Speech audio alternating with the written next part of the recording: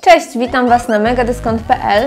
Pokażę Wam dzisiaj Madeline Hatter z serii Ever After High Way to Wonderland. Madeline Hatter, jak widzicie, na pierwszy rzut oka możecie już się domyślić, że jest to córka kapelusznika. A kapelusznik to kolejna postać związana z Alicją w Krainie Czarów, a tym samym z samą Krainą Czarów, do której trafiły dziewczyny w najnowszym filmie Ever After High Way to Wonderland. A popatrzmy teraz na naszą Madeline. Jak widzicie, jej głowa ozdobiona jest wielkim kapeluszem. Podejrzewam, że dostała go ona od swojego taty. Na kapeluszu mamy karty oraz czajniczek. No i jak widzicie, jest on niebiesko-różowy, jest bardzo, bardzo duży. Włosy Madeline są kręcone w kolorze mięty z fioletowymi i różowymi pasemkami. Jej uszy ozdobione są złotymi kolczykami z motywem zegara. A idąc dalej, możemy zauważyć kolejną biżuterię, czyli naszyjnik. No i ten naszyjnik jest to imbryczek oraz małe filiżaneczki, a także zegar, czyli takie typowe rzeczy, które kojarzą się z Alicją w Krainie Czarów, no i z Krainą Czarów.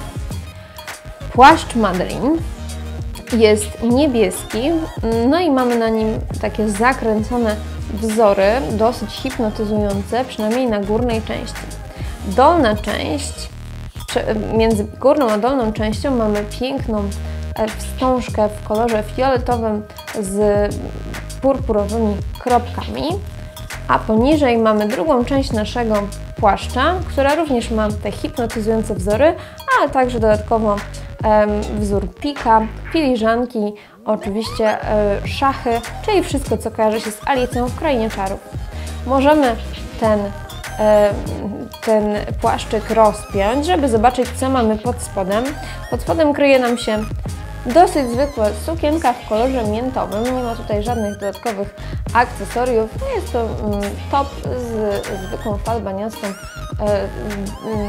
spódnicą. Dodatkowo mamy siateczkowe, takie czerwono-różowe rajstopy. No i oczywiście przepiękne miętowe buty z bardzo ładnym motywem. Mamy tutaj babeczki, mamy imbryczek, czyli wszystko oczywiście, co kojarzy się z herbatką u kapelusznika. Jeżeli chodzi o dodatkowe akcesoria, to mamy tutaj również czarne rękawiczki, pierścionek oczywiście również z kapeluszem, a także torebkę w kształcie zegara. Torebka jest miętowa, możecie ją otworzyć i zobaczyć, że zegar nie wskazuje żadnej konkretnej godziny, ale bardzo ładnie prezentuje się na ręce Madeline. W zestawie znajdziecie także szczotkę do włosów, stojak, a także kartę, na której macie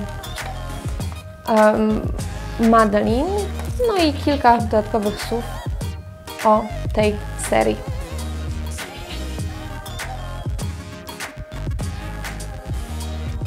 Madeline wraz ze swoimi koleżankami z Ever After High znalazły się w Krainie Czarów, czyli w Krainie Wonderland. Jeżeli chcielibyście mieć tą lalkę w swojej kolekcji, zapraszam Was do naszego sklepu na megadyskont.pl.